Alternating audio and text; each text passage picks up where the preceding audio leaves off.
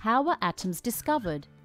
In Shedding Light on Atoms Episode 3, The Discovery of Atoms, we continue to chronicle the experiments of the 1700s and early 1800s which led to their discovery.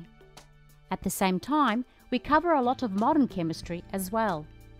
We demonstrate how elements can join together to form compounds, and how compounds can be broken back down into the individual elements that make them up. We take a look at the first fairly accurate list of elements ever published, and examine the law of conservation of mass. We explain how air pressure experiments led to a strong belief in atoms, and then show students the evidence that finally revealed that they exist. Here's a quick excerpt. This is copper metal, which we use to make electrical wiring and water and gas pipes. If I take a small amount of copper and heat it really strongly, it slowly turns black. The copper chemically combines with the oxygen in the air to produce the black substance, which we now call copper oxide, CuO. Copper metal on the left, copper oxide on the right. The equation for the chemical reaction is copper plus oxygen produces copper oxide. Cu plus O2 produces CuO.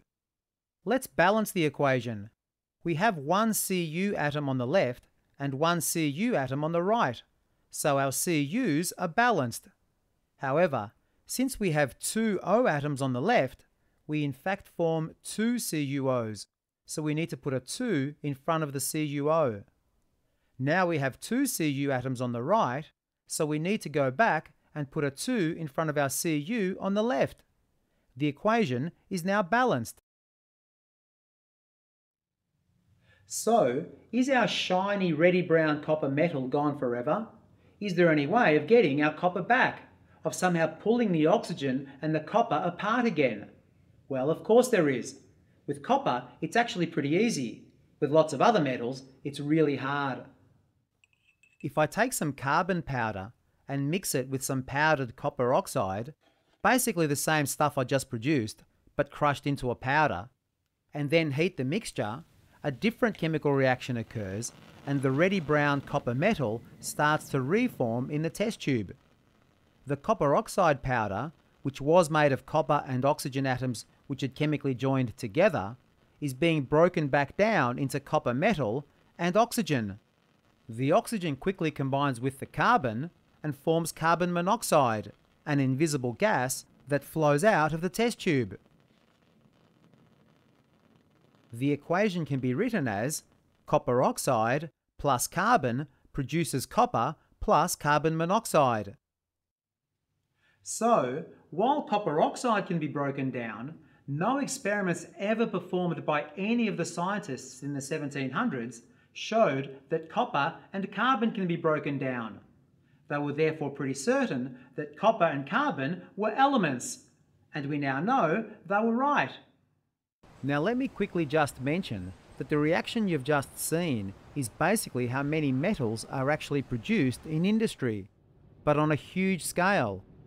Iron, for example, isn't found naturally as iron metal because the Earth's iron atoms are usually chemically joined to oxygen atoms in a reddish mineral called iron oxide.